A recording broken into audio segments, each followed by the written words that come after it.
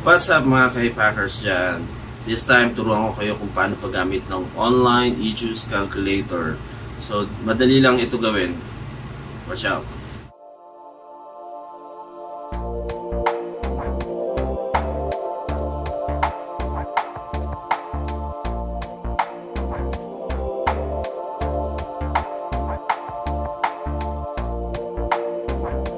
So here's the website, guys. Just go to e-lr.net. So don't forget this address, or I will write down below on the descriptions, the exact address. But you can go there anytime. So yeah, from here, alright, since I do have my own account here, so I'm going to sign in now. Very simple lang, guys. So yeah, so here is the recipe. After you log in, ito na yon. Ito agad, meron agad na, ito agad ang papasok. So sign in niyo. So yan. So yan yung menu.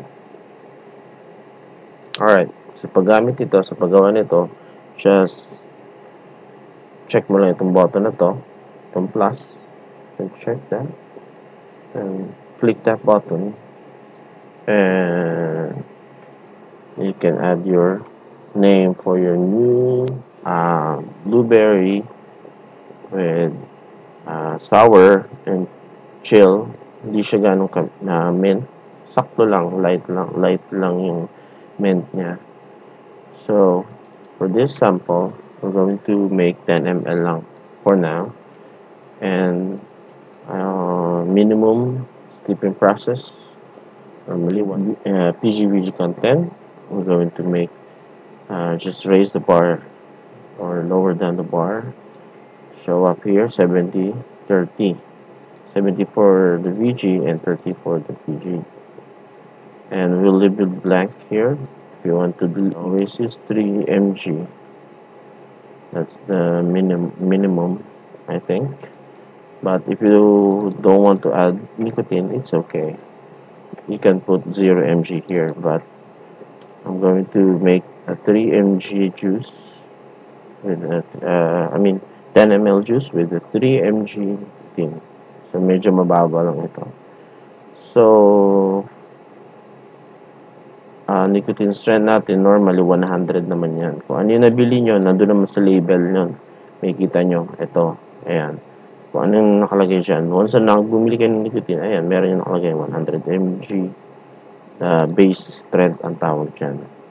So for the PG-BG, normally 100 PG naman yung PG base naman ang available.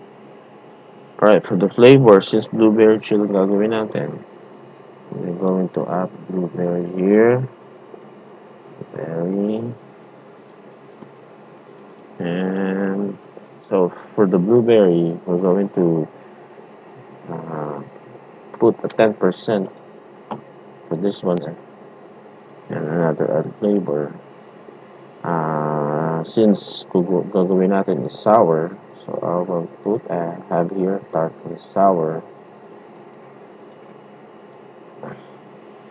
Tart and sour, so I'm going to put here 5 ml.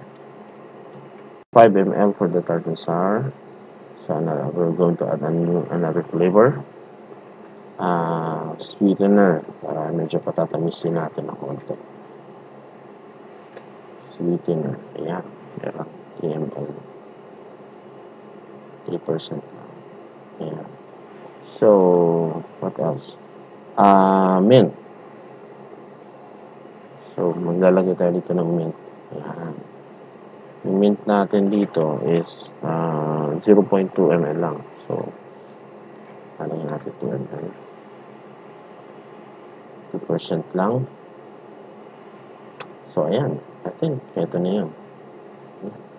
So, save button. Save natin. O, ayan. So, ito na. Ito na, guys. Blueberry sour chill. So, 10 ml base. Ito yun. Strength 3 mg. Dito na, 730.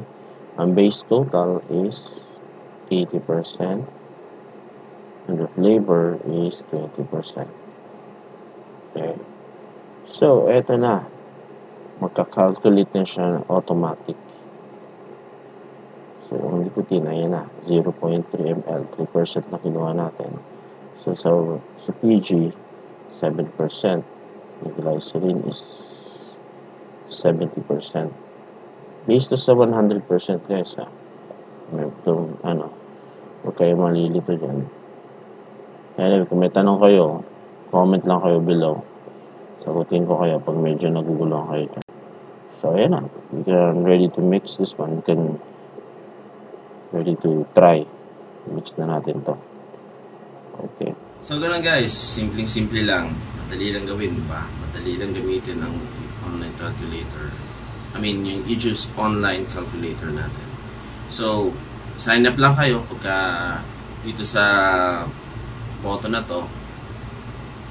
Pagka gusto nyo sign up. Para masasave yung mga ginagawa ninyong mga e-juice. So, anytime matatrack ninyo kung ano ba yung mga progress, then you can put notes there below here. Check the link on the descriptions. Andun yung full details kung paano paggawa ng DIY juice. Kung medyo nalilito kayo. So, yun lang. May susundan nyo lang yung ML kung ano yung sinasabi sa may calculator. That's it. Okay? So, guys, kung hindi ka pa nakasubscribe dito, subscribe ka na. Kasi marami pa ako ditong i-share ng mga tips natin regarding sa paggawa ng juice, vapings, and vaping community. So, stay tuned. Thank you.